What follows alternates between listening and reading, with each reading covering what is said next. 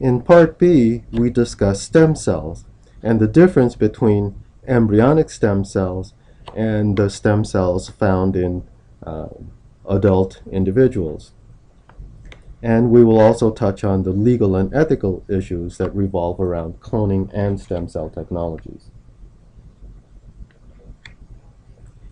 First, what are stem cells?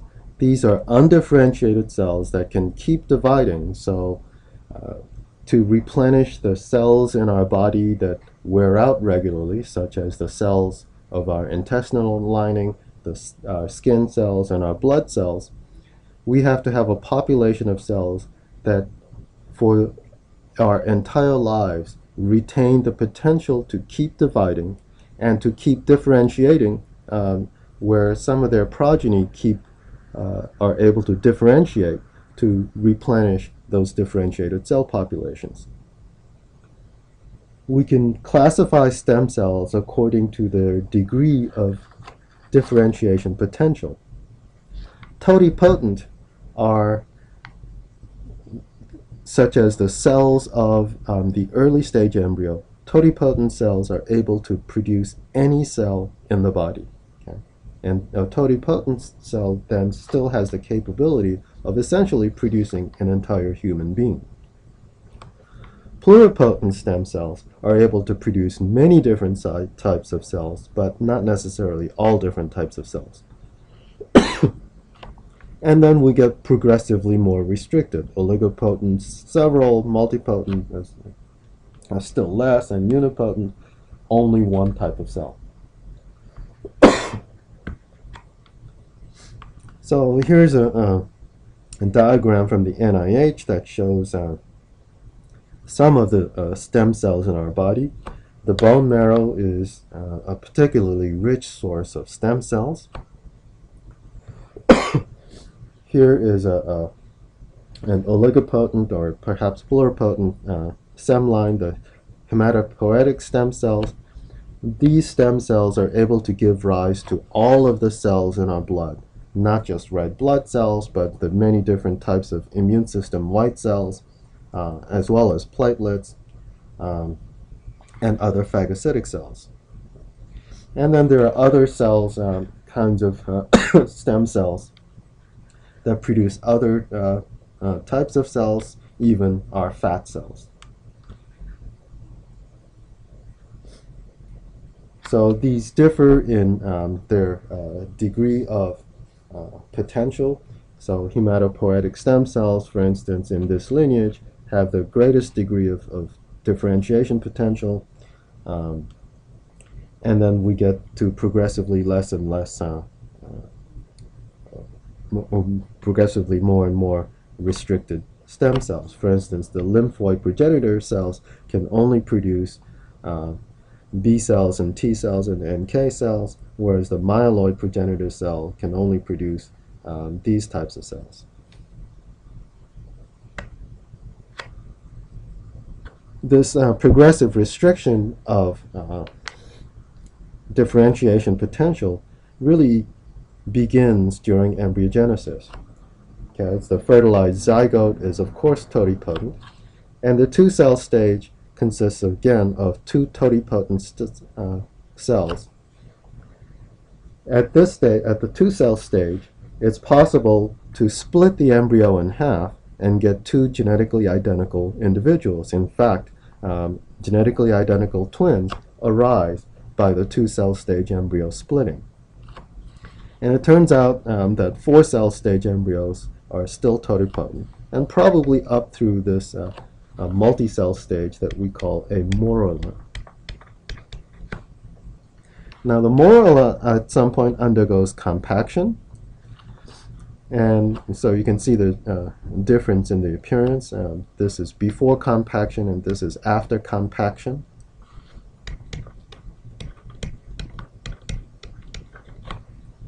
And after compaction is when we see the first restriction of differentiation potential.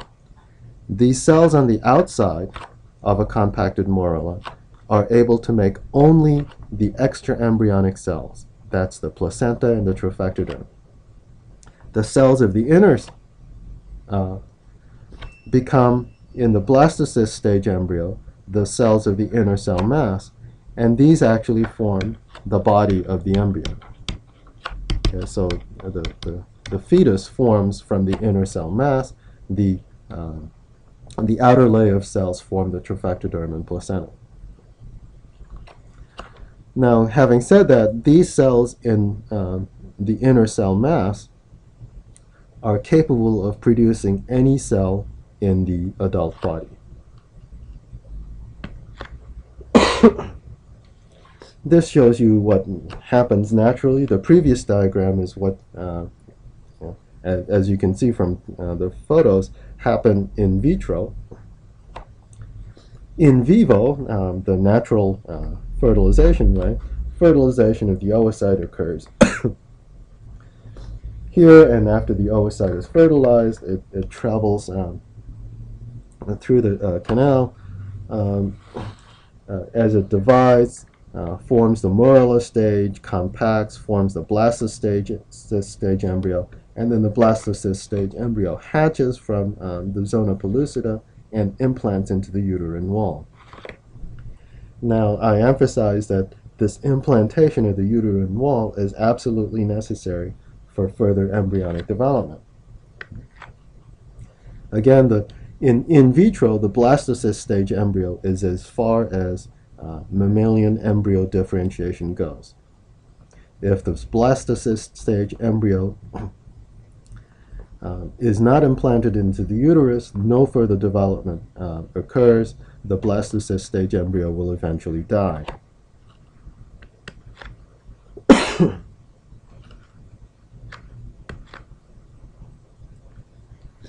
So then the whole idea of developing stem cells for therapy is that it's very difficult to even find adult stem cells. And as you recall, adult stem cells have limited differentiation potential. So to alleviate that problem, the whole idea then is to use embryonic stem cells, or to create embryonic stem cells. So we use the same technology as used for embryon reproductive cloning. You have to have a mammalian egg cell. So for human medicine, it would be take a human egg. The oocyte, the nucleus is removed. You take cells from a patient's own body, a somatic cell from the patient, and you take the nucleus and implanted it into the enucleated egg. And using in vitro fertilization technology, get the egg to divide, form an early stage embryo, but instead of implanting it into the uterus of a human female, what we do is we destroy this embryo, harvest the inner cell mass cells, and create an embryonic stem cell culture. Now we have a culture of embryonic stem cells, which are essentially totipotent, capable of forming any cell in the body, which has the exact same genotype as the patient. So there is no problem with tissue rejection.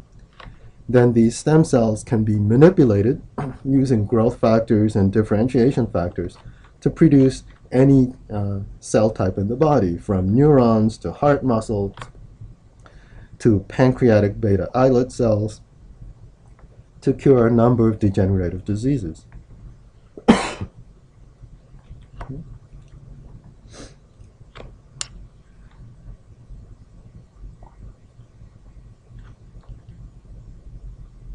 So I'm really not going to talk about part B here.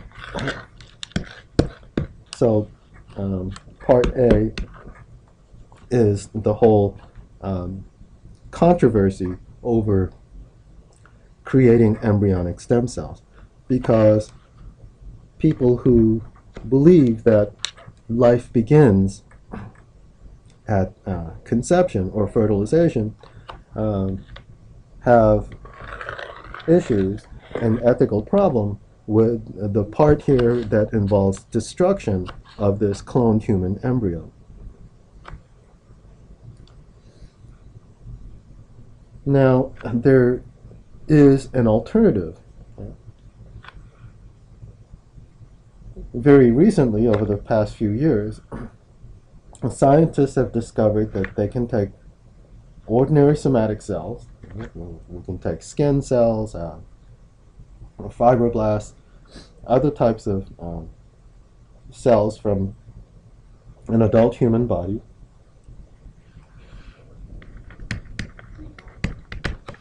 and perform genetic manipulations. This is transformation, genetic transformation. You add in activated genes that can achieve reprogramming of the somatic cell nucleus and turn it into an embryonic stem cell-like state. And this is called induced pluripotent stem cell.